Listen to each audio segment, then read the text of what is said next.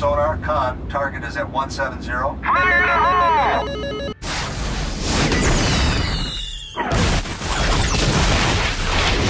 Yes, you read the title correctly. This history lesson is about a freaking rock that almost sparked a Third World War, and that's terrible.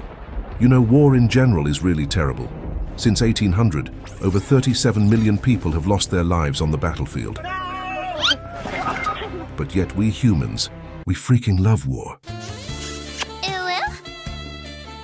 I mean, seriously, why else has there only been 268 years of global peace in the last 3,400 years, at least according to a 2003 report in the New York Times? Who says there wasn't some random click noise tribal fight in the middle of fucking Zimbabwe? No.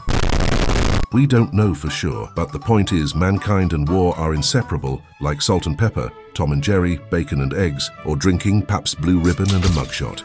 There are many good reasons to start a war. For example, religion.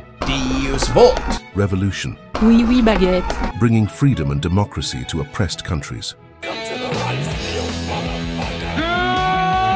Good morning, Vietnam! And there are bad reasons, like a war over a useless rock. To be fair, with an area of 0.5 square miles, it's quite a big rock, and it's even floating. Wow. Located a few hundred miles near the coast of Greenland, it goes by the name of Hans Island. And as you can see, That's just a stupid boulder! but for some reason, two countries have become obsessed with this place, resulting in a massive conflict that has lasted nearly 50 years. Now, the question is, who are those countries? And why do they want this rock so badly? Listen up, my American viewers, one of those countries is your maple syrup chugging neighbor. Anita Maxwin. And the other one is Denmark. Okay, I don't know any Danish celebrities. Wait, let me check. What? Gus Fring is from Denmark? Look at me, Hector. So is there a secret pirate treasure on the island, or does it belong to a billionaire and it's full of children? Well, no. In fact, the island has no residents, no resources, and offers no territorial advantages, which makes the whole situation even more bizarre.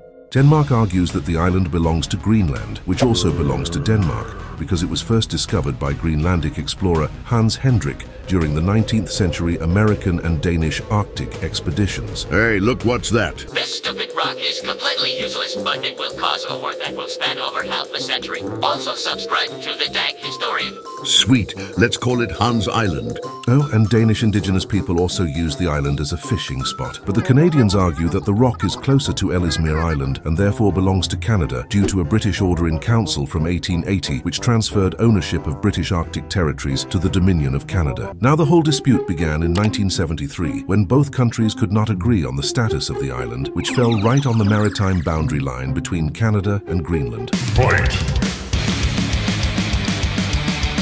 Back then they said, "Nah, fuck it, bro. We'll just figure it out later." And for 10 years everything was cool. But then, all of a sudden, this happened. In 1983, the Canadian oil firm Dome Petroleum sent out a bunch of scientists to the island to do some research, without telling the Danish government.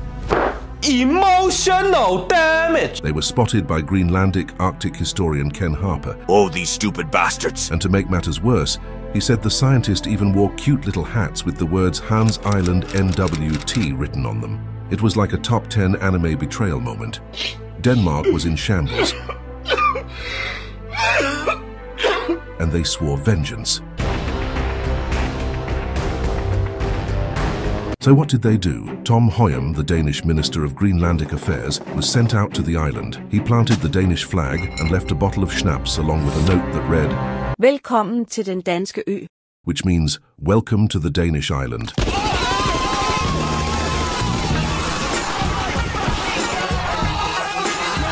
This was obviously a declaration of war. The Canadians would surely retaliate. But how?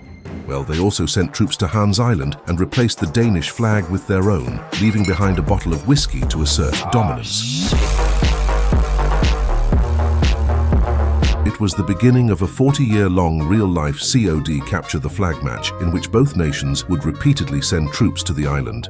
The unofficial rules were simple. Steal the enemy's flag, plant your own, and leave behind a bottle of liquor. And due to the seriousness of this political situation, the soldiers obviously got rid of the alcohol in the most professional way.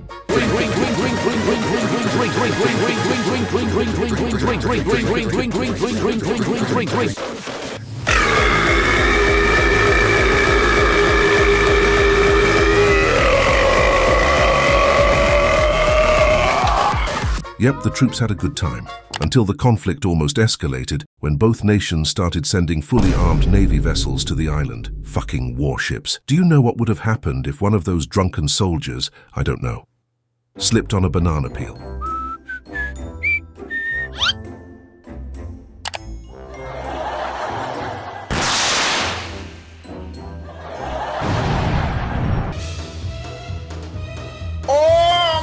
OMG, an accident like this could have easily started a global war, maybe even World War III. Okay, probably not.